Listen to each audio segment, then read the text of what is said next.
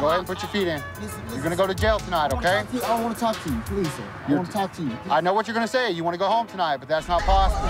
What you want, what you want, what you gonna do when Chevy John Brown come for you? I was driving down the street when I observed a car pass me with only one headlight. I turned around to initiate a traffic stop. I walk up, I state who I am, who I work for, why he's pulled over. I was really nervous the whole time. I felt I should pull him out of the vehicle. I asked him if he had any narcotics or firearms inside the car, to which he stated no. No, sir. No? You sure? Yeah, I'm fine. All right, you mind if I search your car? I do mind. You do mind? This is her car. This is her car. Okay. This is her car. So I don't know. This is her car. So all right, just hang tight right here, okay? This is her car. All right. I know, it's her car, right? Yes, it's her All car. right, you told me. Whenever you walk up to a vehicle, you need to go with the thought in your head that there's possibly a firearm in the car, especially with somebody acting as nervous as he was. The female passenger, she was very nervous. She was also shaking. She was stuttering her words a little bit, very hesitant on me getting into the car.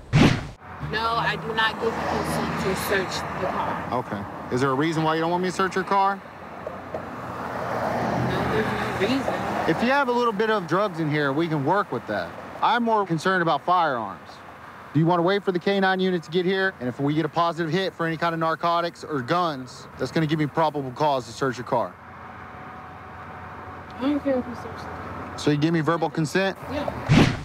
While searching the vehicle, I was searching the front passenger seat. I looked in the glove box, didn't find anything. And as I looked between the front passenger seat and the center console, I observed the butt of the pistol sticking out of a black velvet bag. We have a firearm, which is going to be within reach of the driver, and it's loaded.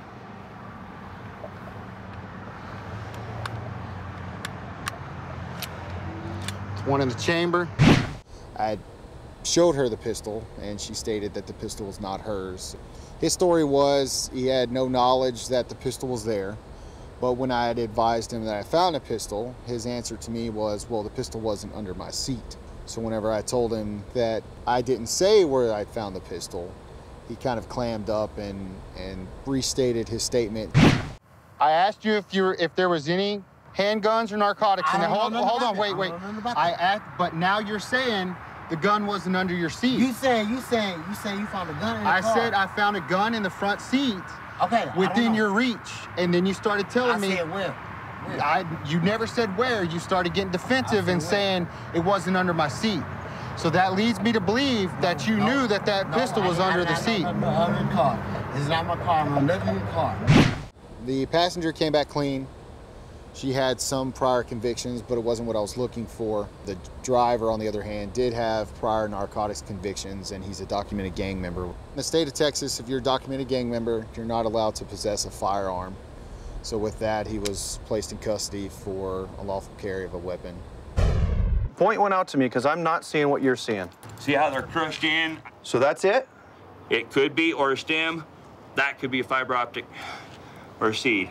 A fiber optic seed? No, a fiber optic line. And I've even got... Yeah, I'm aware of what they are. Yes, sir. So very aware.